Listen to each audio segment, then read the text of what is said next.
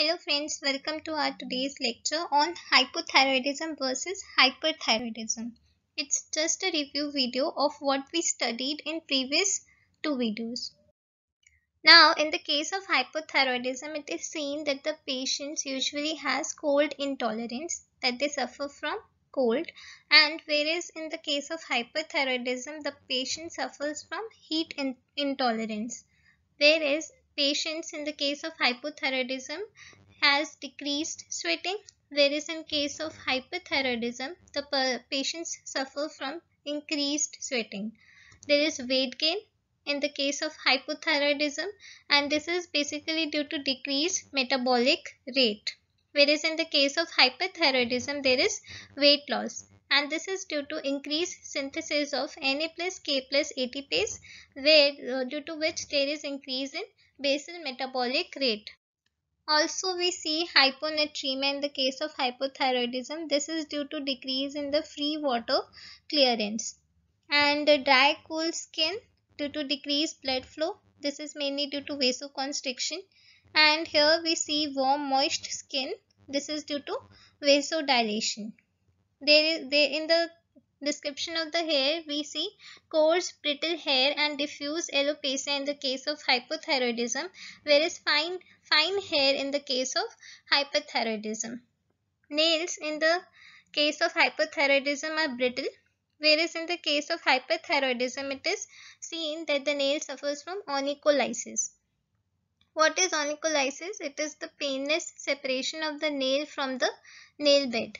Also, in the case of hypothyroidism, we see that the patient suffers from puffy faces and generalized non-pitting edema in comparison with hyperthyroidism, where we only see pre-tibial myxedema and also only in the cases of Graves' disease, not in all kind of hyperthyroidism, where here there is generalized, that is in the whole body we can see edema, and the puffy faces or the swelling is known as myxedema, and this is mainly due to increased glycosaminoglycans in the interstitial spaces in the cases of hypothyroidism, that leads to increased osmotic pressure that further causes water retention and swelling. This is the picture demonstrating onycholysis that we see in the case of hyperthyroidism. Here we can see the nails being separated from the nail bed. This extra white portion actually demonstrates the separation, and it is painless. In the ocular findings in the case of hypothyroidism, we see periorbital edema, whereas in the case of hyperthyroidism, we only see in the cases of Graves' disease that there is ophthalmopathy, where there is periorbital edema with exophthalmos, and also we see lid lag retraction. This is mainly because of sympathetic stimulation of the levator palpebrae superioris and superior tarsal muscle. What is the superior tarsal muscle? It is also known as Muller's muscle. It is a structural muscle which functions to maintain the elevation of the upper eyelid. In the gastrointestinal findings, we see that the hypothyroidism individuals suffer from constipation because of decreased GI motility, whereas the hyperthyroidism individuals suffer from hyperdefecation or diarrhea. This is due to increased GI motility.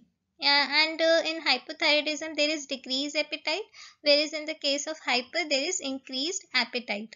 And in the musculoskeletal finding, we see that the hypothyroid patient suffers from hypothyroid myopathy, which is the proximal weakness with increased creatinine kinase level. Whereas in the case of hyperthyroidism, there is thyrotoxic myopathy with proximal weakness and normal creatinine kinase. This is very much important. Please note this. And next, here we can also see in the cases of hypothyroidism the carpal tunnel syndrome. This is mainly due to glycosaminoglycan secretion, as I have told earlier in the video of hypothyroidism. Next clinical feature that we found is myoedema, which is a small bump that rises on the surface of a muscle when struck with a hammer. Whereas in the case of hyperthyroidism, we see osteoporosis or increased fracture rate. This is because the T3 directly stimulates bone resorption. Bone resorption means bone thinning. So if there will be increased T3, there will be increased bone resorption or bone thinning, and it will lead to increased fracture rate. Before moving ahead, please remember that in the case of hypothyroidism, there is weight gain with decreased appetite, while in hyperthyroidism, there is weight loss with increased appetite. It's usually very confusing because हमें ऐसा लगता है कि बंदा कम खा रहा है तो उसका वेट तो लूज होना चाहिए, बट हाइपोथायरॉयडिज्म केसेस में यही पिक्यूलैरिटी होती है कि इवन जब उसका डिक्रीज एपेटाइट होता है, वो लेस इनटेक करता है फूड को, फिर भी उसका वेट एबनॉर्मली ही गेन हो जाता है. सिमिलरली हाइपरथायरॉयडिज्म में जब इंक्रीज्ड एपेटाइट हो रहा है, बहुत ज़्यादा फूड इनटेक हो रहा है, उसके बाद भी जो होता है वेट जो रहता है वो लूज होता है. So please remember this. Now coming to reproductive findings, in hypothyroidism we see abnormal uterine bleeding, decreased libido and infertility. Libido का means होता है sexual desire. So there is decreased sexual desire. In the case of hypothyroidism, there is abnormal uterine bleeding, decreased libido, infertility similar to hypothyroidism, but one point added here is gynecomastia is seen in the cases of males, which means increased breast tissue. Now, next in the neuropsychiatric finding, we'll find that in the cases of hypothyroidism, there is hypoactivity, lethargy, fatigue, weakness, depressed mood, and there are reduced reflexes. All the reflexes are reduced or delayed. Whereas in the case of hyperthyroidism, we see hyperactivity, restlessness, anxiety, insomnia, fine tremors. This is mainly due to increased beta adrenergic activity. जैसा कि मैंने आपको पहले के अपने videos में भी बताया था कि थायराइड हार्मोन्स जो होते हैं they lead to stimulation of the sympathetic activities. सो अगर हाइपरथायरॉयडिज्म होगा सो they lead to increase in the all sympathetic nervous system activity, including the increase in the beta adrenergic and the alpha adrenergic activities. Also in the case of hyperthyroidism, we see increased reflexes, and the description of the reflexes being increased is given as brisk, that they become furtila or quick. Now coming to the cardiovascular findings, we see bradycardia, dyspnea on exertion, and decreased cardiac output in the cases of hypothyroidism, whereas in the case of hyperthyroidism we see tachycardia, palpitations, dyspnea, arrhythmias, main is atrial fibrillation, then chest pain, systolic hypertension. This is all due to increased number and sensitivity to beta adrenergic receptors. Now lastly coming to the lab findings. So in the case of hypothyroidism, there is increased TSH, that is thyroid stimulating hormone, if the condition is for the primary hypothyroidism, and there is decreased free T3 and T4. With hypercholesterolemia, this is due to decreased LDL receptor expression, whereas in the case of hyperthyroidism, there is decreased TSH, that too if the case is for the primary hyperthyroidism. Second, there will be increased free T3 and T4, and fourth, there will be decreased LDL, HDL and total cholesterol. Primary hypo और hyperthyroidism का मतलब क्या होता है? Primary में जो thyroid gland है उसकी वजह से अगर हाइपोथायरॉयडिज्म होता है, हाइपर होता है, तो उसे कहते हैं प्राइमरी. सेकेंडरी और टर्शियरी वो होते हैं जब थायराइड ग्लैंड को छोड़ के किसी और कॉजेज की वजह से, किसी और ऑर्गन्स की वजह से या ट्यूमर की वजह से जब अगर हाइपोथायरॉयडिज्म या हाइपरथायरॉयडिज्म होता है तो उसे सेकेंडरी कहते हैं. इसका डिटेल डिस्क्रिप्शन मैंने प्रीवियस की वीडियोस में आपको समझाया है, so please do review it. This was all about the difference between hypo versus hyperthyroidism. Now let's review some question. In this question, a 26-year-old woman comes to the physician because of pain with swallowing, increasing fatigue and weight gain despite decreased calorie intake for the past month. Pulse is 54 per minute. Physical examination discloses tenderness on palpation of thyroid. Serum thyroid stimulating hormone concentration is 2.91 milli-unit per liter. Which of the following histologic patterns would most likely be seen in this patient's thyroid gland? Pause the video and then think of the answer. Now in this case, the patient suffers from pain with swallowing, number 1. Second, there is fatigue. Third, there is weight gain despite decreased appetite. And also she has tenderness on palpation of thyroid. Whereas the serum thyroid stimulating hormone concentration is normal because the normal concentration range between 0.4 to 4 milliunits per liter. So the thyroid stimulating hormone is normal. But through the symptoms of pain with swallowing, fatigue, weight gain, decreased appetite, we come to know that this is the case of hypothyroidism. But what kind of hypothyroidism? Pain comes with D-quervain. So D-quervain brings the pain. Another name of D-quervain is subacute granulomatous thyroiditis. So this is the condition of subacute granulomatous thyroiditis. Now, how do subacute granulomatous thyroiditis present histologically? The name itself suggests that there will be granulomatous inflammation with multinucleated giant cells. So the answer to this question will be B. Now let us see this question. In this, a 55-year-old woman comes to her primary care physician because of recent weight loss and sweatiness. On physical examination, her thyroid is enlarged, smooth and non-tender. Patellar tendon reflexes are brisk bilaterally. Ocular examination reveals the findings shown. Laboratory testing suggests primary hyperthyroidism. Which of the following tests will confirm the most likely cause of the patient's symptoms?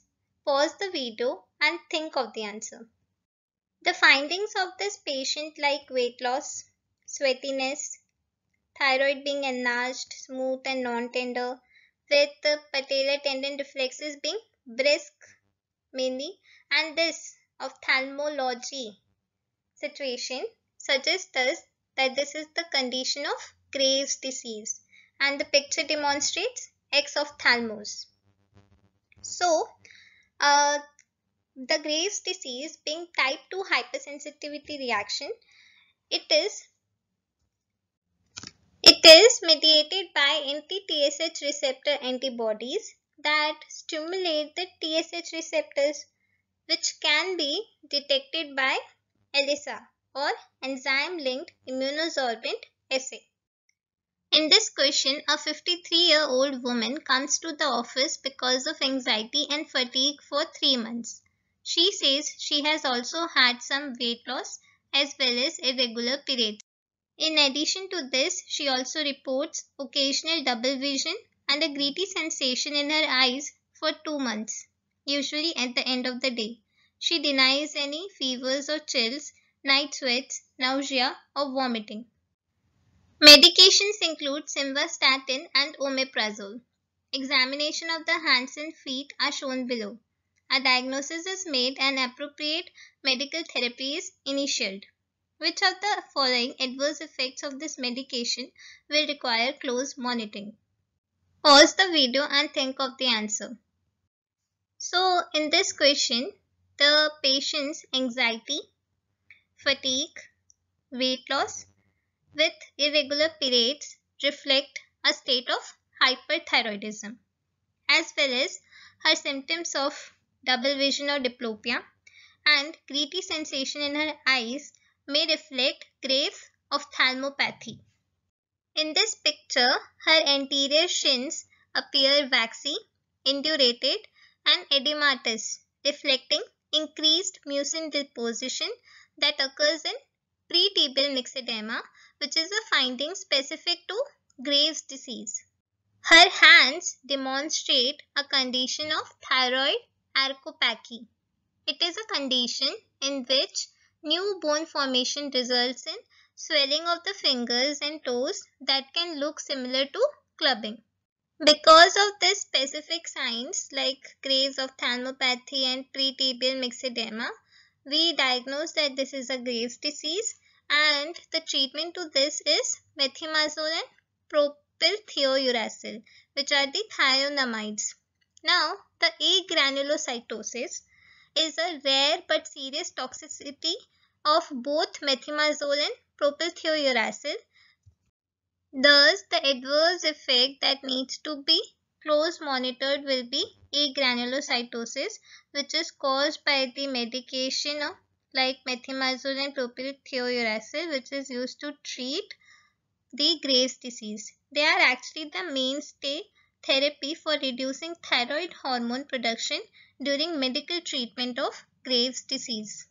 Now let us see another case scenario. In this, a 42-year-old male comes to the office because of recurrent episodes of bloody urine and blood-streaked sputum for a month.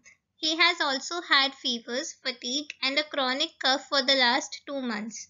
Renal biopsy is obtained and immunofluorescence demonstrates antibodies to the glomerular basement membrane. Which of the following pathologies has the most similar mechanism to the patient's condition? Pause the video and think of the answer. In this clinical presentation, hematuria, that is the bloody urine, and hemoptysis, that is the bloody sputum, both of them represent the symptoms of Goodpasture's syndrome, which is the patient's diagnosis. The condition develops via a type 2 hypersensitivity reaction with antibodies to the glomerular basement membrane. The finding of linear deposits of immunofluorescence helps to confirm the diagnosis.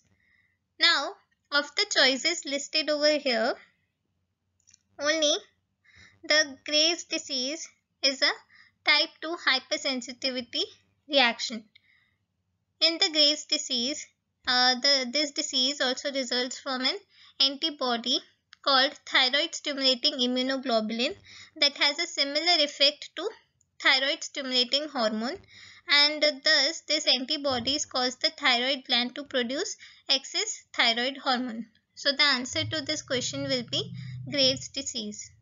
A 6-year girl is brought to the clinic because of swelling of the face and neck. She and her family just immigrated to the United States from Indonesia. The child was developmentally normal at birth but then developed progressive intellectual disability and growth delay. Physical examination reveals short limbs and abdominal protuberance and a smooth enlarged thyroid gland. She eats normally. Photographs of the child at 3 months of age are shown. Which of the following best explains these findings? Pause the video and think of the answer. So this is the case of congenital hypothyroidism.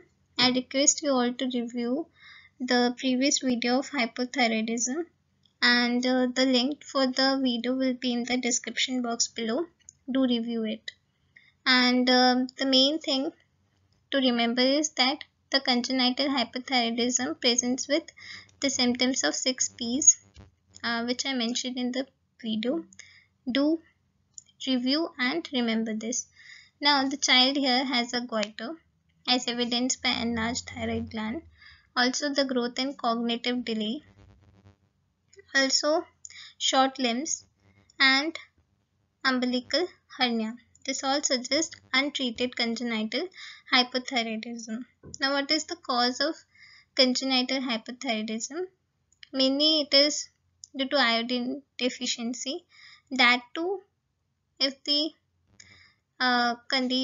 case is that the family here belongs from Indonesia. Indonesia is a developing country, so the cause here will be iodine deficiency. So the answer to this question is dietary iodine deficiency. Now in this question, a 52-year-old woman presents to the clinic for fatigue, constipation, dry skin, brittle hair and weight gain of 10 kg. Pulse is 46 per minute. Physical examination reveals an enlarged non-tender thyroid and delayed reflexes. Which of the following is the most likely diagnosis? Pause the video and think of the answer. Now the symptoms of fatigue, constipation, dry skin, brittle hair, weight gain with enlarged non-tender thyroid and delayed reflexes, all this suggests that the patient is suffering from hypothyroidism. Now here of all the choices listed, except Graves' disease, the rest all the four can lead to hypothyroidism. So which kind of hypothyroidism belongs to the description of this patient? So the most likely choice is Hashimoto thyroiditis.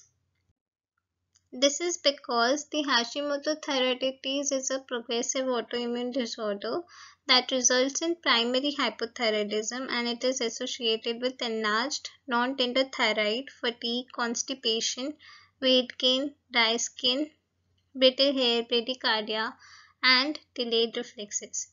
And subacute thyroiditis is associated with painful goiter, and there is no such mention here of painful goiter, so that was not the answer to this question. As well as riddle thyroiditis was not the answer, because riddle thyroiditis usually results in compression of the nearby structures. For example, it leads to compression of trachea, thereby leading to difficulty in breathing, and there is no mention of such scenario here, so that the riddle thyroiditis will not be the answer to this question. And iodine deficiency is rare in developed countries, and it leads to non-tender goiter due to low thyroxine and high thyroid stimulating hormone levels. Because of not mentioning of any of this, even iodine deficiency will not be the appropriate answer to this question. So answer to this question will be Hashimoto thyroiditis only. Now this slide is an overview of different types of thyroiditis. First being the subacute thyroiditis, then Hashimoto, suppurative, riddle, and then the postpartum. So in the subacute, the cause of this is mainly viral. Hashimoto, it is autoimmune. Suppurative, most commonly the bacterial infection, and then the other infection can also lead to suppurative thyroiditis. Riddle is due to fibrosis, and it is very rare. Then postpartum is due to lymphocytic infiltration, and it is up to 10% of pregnancies. That is, they mean to say that they are found in up to 10% of pregnant women. Then clinical findings for subacute thyroiditis include hyper, then hypothyroid case, tender thyroid, large thyroid with fever. Then Hashimoto, it is hypothyroid, painless, maybe presence or absence of goiter. Then suppurative, there is fever, neck pain, and the tender thyroid gland. Then in riddle, there is compressive symptoms, stridor, and SVC syndrome. SVC syndrome is a superior vena cava syndrome that is due to either partial or complete obstruction of blood flow through the superior vena cava, and this is mainly due to compression that is caused by the thyroid gland in the case of riddle thyroiditis. In postpartum thyroiditis, the clinical findings include small non-tender thyroid. Now the test for the subacute thyroiditis, the high ESR or erythrocyte sedimentation rate demonstrates the case of subacute thyroiditis. Also, there will be no thyroid antibodies present and low radioactive iodine uptake. Then in Hashimoto's, the 95% will present with antibodies against thyroid peroxidase. TPO actually stands for thyroid peroxidase. So 95% of patients will have positive TPO antibodies. Then in suppurative thyroiditis, where there will be normal TFTs, that is, there will be normal thyroid function test, and there will be no uptake on radioactive iodine and imaging, and there will be positive culture of any bacteria, or if there is viral infection which have led to thyroiditis, so there will be the positive culture of them. And in riddle thyroiditis, 67% of patient presents with positive antibodies.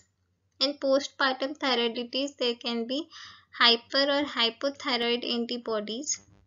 There is hyper or hypothyroid condition with antibodies often positive, and there will be low radioactive iodine uptake. Treatment for subacute thyroiditis include NSAIDs, acetaminophen, with or without steroids. Then in Hashimoto, we have levothyroxine. This is mainly just for replacement. Then suppurative antibiotics and drainage. Riddle, we have surgery because if they lead to compression of trachea and recurrent laryngeal nerve, then it becomes vital for the surgery. And postpartum, there is no treatment because it is a self-limiting thyroiditis. In this question, a 24-year-old woman presents to her primary care physician with a 1-month history of weight loss, heart palpitations, jitteriness, and sweatiness. She also feels a pulling sensation in her groin. Her mother recently had a thyroidectomy after experiencing similar symptoms. Temperature is 38 degrees Celsius, pulse is 110 per minute, and respirations are 24 per minute. Her thyroid gland and ocular movement examinations are normal. Pelvic examination reveals a non-tender 9 cm mass. Laboratory studies show a thyroid stimulating hormone level of 0.3 microunit per ml and thyroxine of 22 microgram per deciliter, and serum beta-human chorionic gonadotropin is not detected. Biopsy of the mass is shown. These findings are most consistent with which of the following? Pause the video and think of the answer.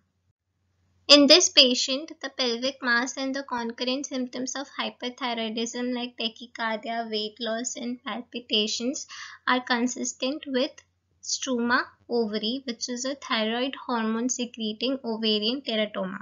This answer is also supported by high serum thyroxine level and low thyroid stimulating hormone level.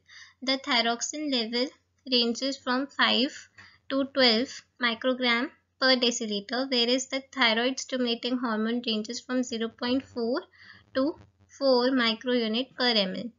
So this all suggests in total that this is the finding for struma ovary, which is a thyroid hormone secreting ovarian teratoma that presents with hyperthyroidism like tachycardia, weight loss, heat intolerance, and it also presents with mass in the pelvis.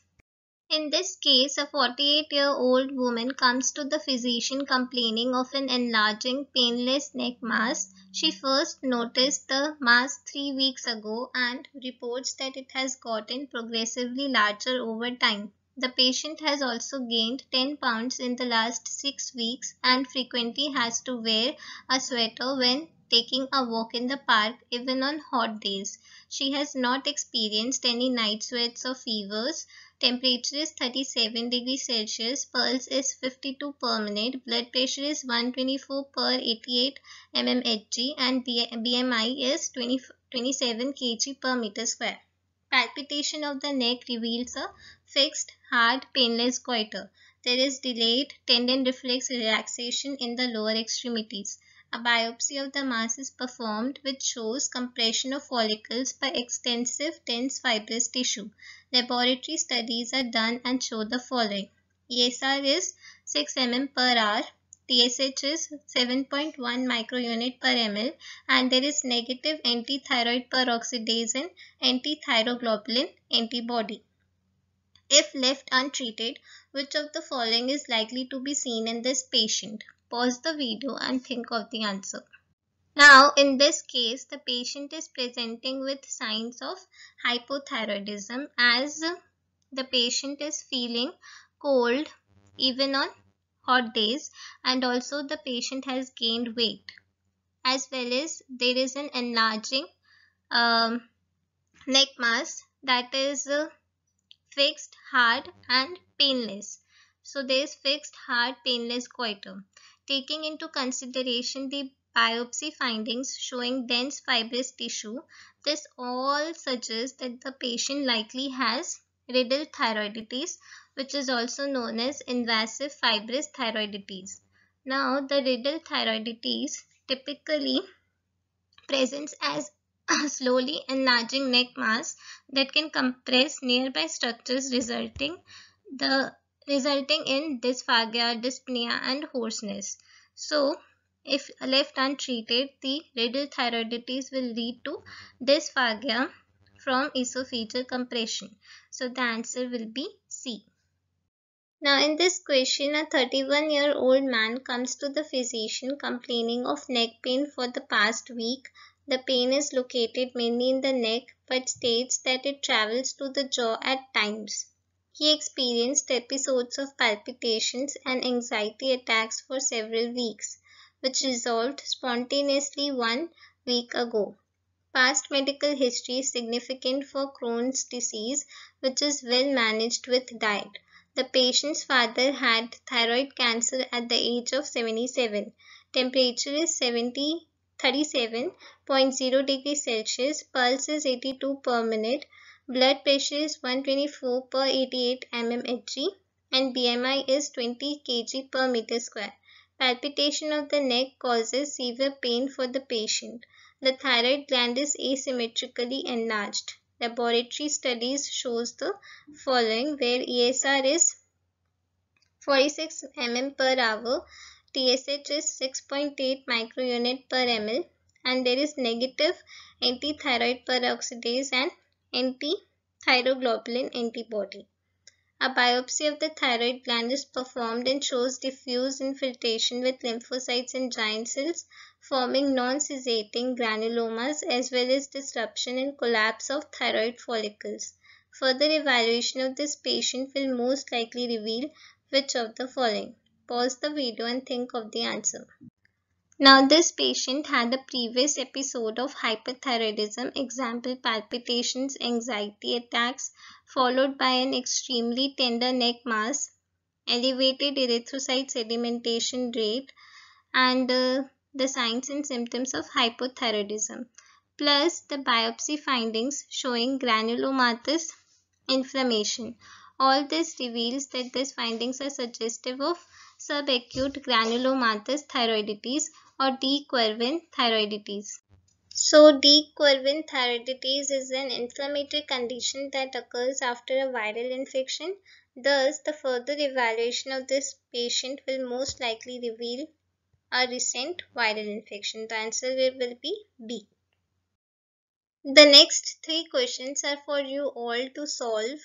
Please to comment your answers in the comment section below. In this question, a 29-year-old woman presents to her obstetrician gynecologist because of a 4-month history of amenorrhea.